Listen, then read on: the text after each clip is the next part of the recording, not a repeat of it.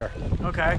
All right, so hey, November the 15th, 2020, the year of COVID. Yeah. So we're here with the new rules and the new COVID things, and we changed clothes in the parking lot and stuff, and not inside the building. Luckily, we could still use the bathroom, so that was cool. And we're in a pod, so yeah. Jim and I aren't spreading it to each other. Yeah, we pretty much only ride with each other and don't ride with other people, and don't really get all that close. So that's that. So it was our first day. You can see out here behind us, I'll just fan away from us in a minute. Show you the area really quick. There's the beginner hill, and there's not too many people on it. Quite a bit of boarders out here today. A lot of friends, people we know, and the great part is some of them are our age and still alive, so that's really cool. But as you look up the mountain, you don't see a lot of people coming down. We've got about 15 inches on the base, 24 on top, and it's a great day to be outside.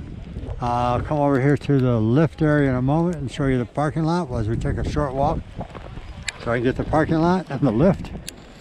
We thought it would be real crowded. Yesterday was opening day, and the lines can be horrendously long. We got a full parking lot, North Idaho. One of the earlier openings, I think I've been up here on the 4th of November before, 1 year.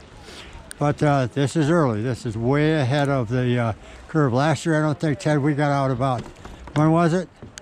When did we go out last year? Yeah, what was it? We were after Thanksgiving, I think. It was like the middle of December, wasn't it? Yeah, pretty much almost the middle of December. So that's that. Real quick, I'm going to flip it around, get us on this side again. I'll be back. Ted was warming up today, had new boots, and was breaking them in. And I broke them in right. And they're not broken in right because all the turns weren't perfect. I was out there, I got old boots, I got old board, an old guy, and those turns weren't perfect either. We had some good runs and we had some things we worked on, and we'll get back to you guys on that when we actually do some riding filming.